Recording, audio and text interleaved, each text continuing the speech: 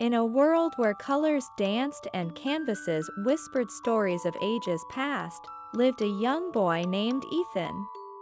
His heart beat with an artistic rhythm, and his imagination knew no bounds. By his side was Mona the painting, a wise and expressive companion who had seen the world through the eyes of artists for centuries. Together, they embarked on a journey through time and creativity, exploring the wonders of art history. One sunny morning, as Ethan sketched in his notebook, Mona shimmered to life. "Ethan, my friend, would you like to step into the artistic time gallery with me?" Ethan's eyes widened with excitement. "The artistic time gallery? What's that?" Mona smiled, her colors shifting like a mesmerizing sunset. "It's a place where famous artworks from different periods come to life, and we get to experience the stories and emotions behind each masterpiece." With a nod, Ethan followed Mona into a portal that transported them to the gallery. The air was filled with a sense of wonder as they stood before a grand hall adorned with paintings spanning centuries. Their first stop was the Renaissance period, where they marveled at Leonardo da Vinci's Mona Lisa. Mona the painting shared tales of the enigmatic smile that had captivated hearts for generations. As they gazed at the masterpiece, Ethan felt a connection between his own sketches and the artistry of Da Vinci. Next, they journeyed to the Impressionist era, where Claude Monet's water lilies graced the walls. Ethan felt as if he were standing by a tranquil pond, surrounded by the play of light and color.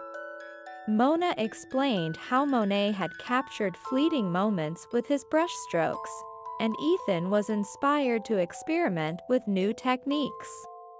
In the Hall of Cubism, they encountered Picasso's Guernica. The painting's jagged lines and fragmented forms spoke of the anguish of war. As they delved into its history, Ethan learned that art had the power to convey powerful messages and emotions that resonated across time. They ventured into the abstract expressionist movement, where Jackson Pollock's Number 1A, 1948, hung like a web of energy. Mona helped Ethan understand that abstract art could be a window into an artist's inner thoughts and feelings, inviting viewers to interpret the canvas in their own way.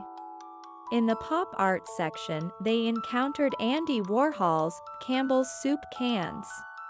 Mona explained that even everyday objects could become symbols of culture and society. Ethan's eyes sparkled as he realized that art had the ability to turn the ordinary into something extraordinary. Their journey through art history continued, from the serene landscapes of the Hudson River School to the vibrant colors of the Fauvists. With each painting they encountered, Ethan gained a deeper appreciation for the diversity of artistic styles and the stories they told.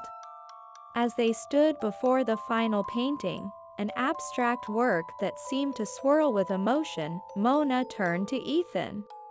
"Remember, Ethan, every stroke of a brush, every splash of color, tells a story. Your art is your voice, your way of expressing your thoughts and emotions."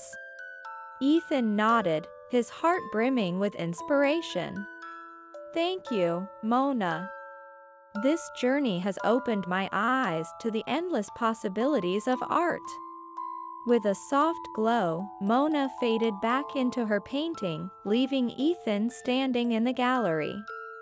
As he stepped out of the portal and back into his own world, he knew that his artistic journey had only just begun.